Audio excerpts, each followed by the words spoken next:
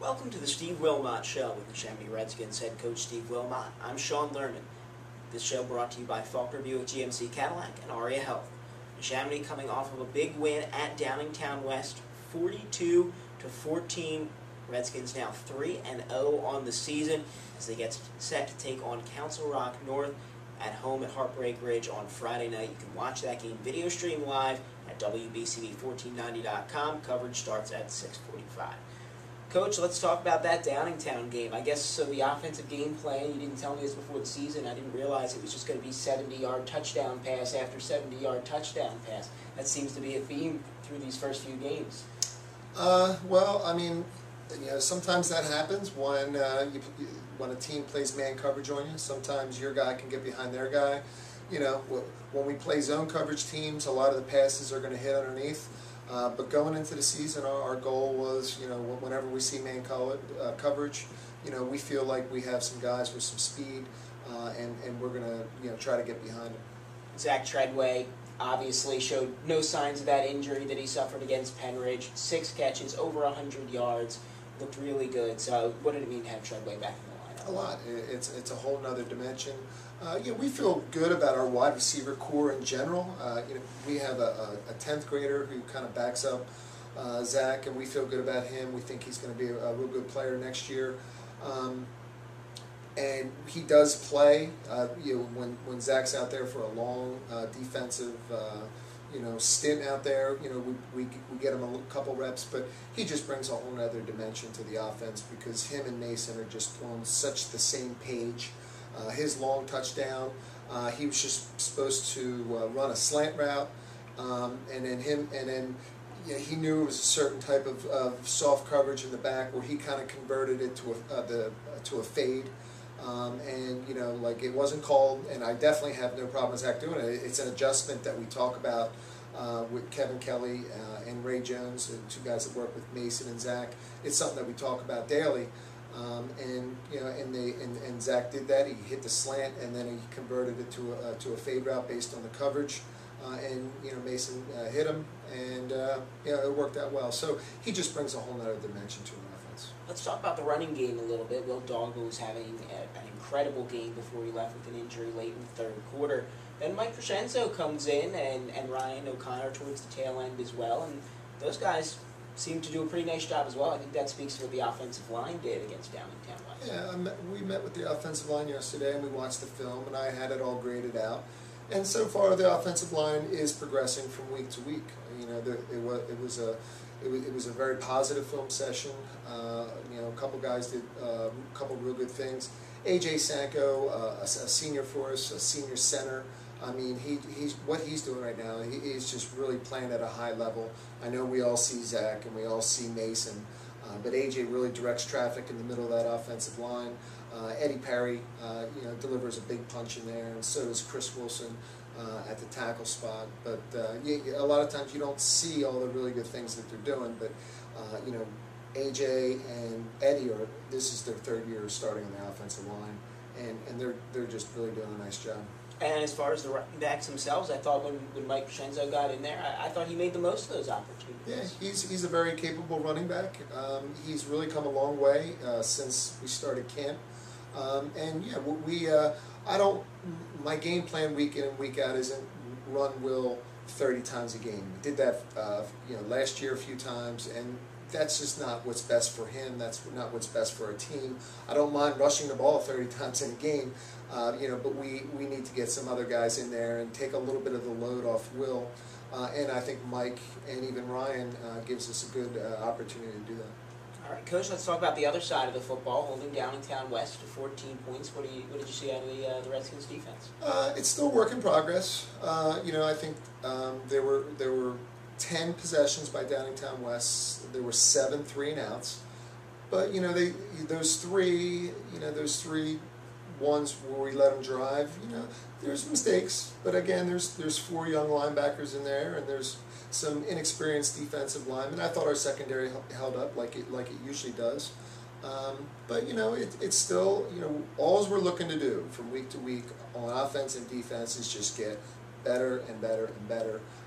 In some spots a little bit better, in some spots a lot better. So it's a work in progress, but as those guys get more and more experience, I think it's going to come together even better. The Chamonix Redskins, again, a 42-14 win over Downingtown West to start the season 3-0. When we come back, we'll talk about Neshamony's upcoming matchup at home against Council Rock North. Back with more after this. This is the Steve Wilmot Show, presented by Aria Health and Faulkner Buick GMC Cadillac. ER Express is the newest online reservation system for patients in Bucks County with non-life-threatening illnesses or conditions to reserve a time online to be treated at ARIA's fast care, urgent care, or emergency departments. ER Express streamlines evaluations so patients are treated more quickly, and best of all, it holds your reservation while you're in the comfort of your own home. Please remember, patients who experience major injuries and traumas should always go immediately to the emergency department. Reserve your spot online now with ER Express. Visit ariahealth.org/ER-Express. That's ariahealth.org/ER-Express. If you are looking for a new car, where do you go? Faulkner Auto Group at 4427 Street Road in Trevose is where to go. For the best deals in Bucks County for all of your new or pre-owned cars, trucks, or SUVs, go to Faulkner Auto Group. It is always Faulkner to be sure. You can also always go to www.faulknerautogroup.com. Just remember, this year it's Faulkner Auto Group for your new car or truck. 4427 Street Road in Trevose to be sure. Faulkner Auto Group, 215-364-7720. Faulkner Auto Group, a proud supporter of Neshamony High School football. Sandy's Beef and Ale has been serving famous hand-carved roast beef sandwiches since 1967. Sandy's Beef and Ale is located in the Woodburn Square Shopping Center next to the Oxford Valley Mall. Stop in anytime for not only the roast beef sandwiches, but also the patty, the tailgater, and the Cuban. Family and friends have been coming to Sandy's Beef and Ale since 1967. 2028 Old Lincoln Highway, the home of the hand-carved sandwich. Princeton University football is back, starting on Saturday, September 17th, when the Tigers take on Lafayette at 5 p.m. at beautiful Princeton Stadium. It's also fireworks night, so bring the whole family for a day of fun at one of the nation's most beautiful on-campus football stadiums. The Tigers return both of their quarterbacks and have several returning defensive players. Single-game tickets are just $10, and season tickets for all 5 home games, just $40. This year, the Tigers' home schedule includes rivals Penn and Harvard, plus Brown and Cornell, and the opener on September 17th at 5 p.m. is against Lafayette, followed by fireworks night. To order and for more ticket information, go to GoPrincetonTigers.com. That's GoPrincetonTigers.com. Welcome back to the Steve Wilmot Show, presented by Faulkner Buick GMC Cadillac and Aria Health. With the Chamonix Redskins head coach Steve Wilmot, I'm Sean Lerman.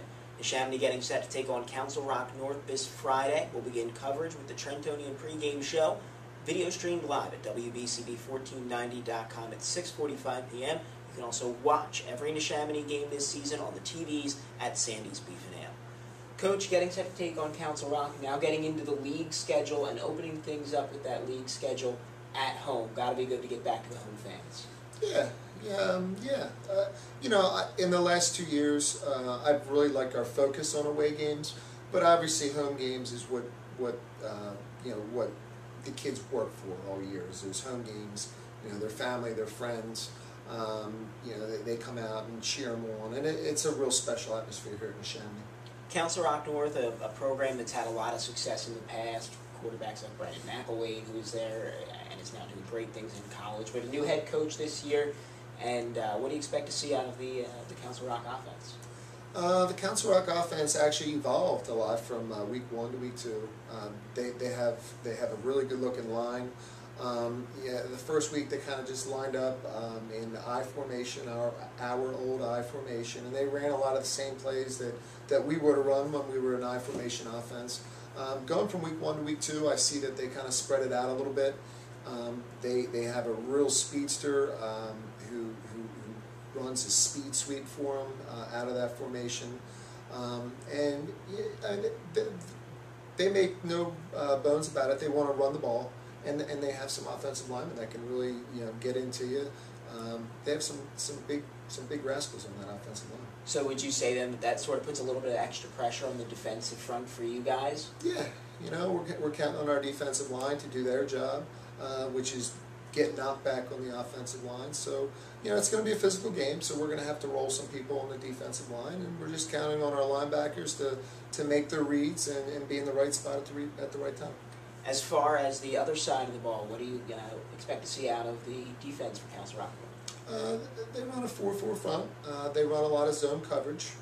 So I'm not sure if you're going to see a lot of those long passes because they run a zone coverage underneath.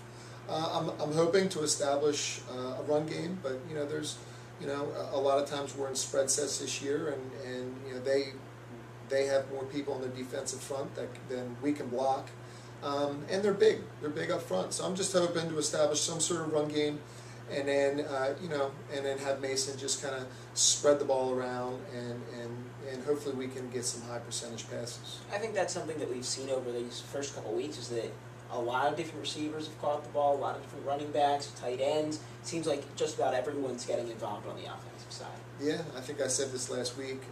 Our goal is to use the whole field, and I said it last year, but I didn't have the offense in to really do it. So I spent a lot of time in the off season, and we're just trying to figure out a way to use the whole field, and I think we've done a pretty good job with that the first 3 weeks.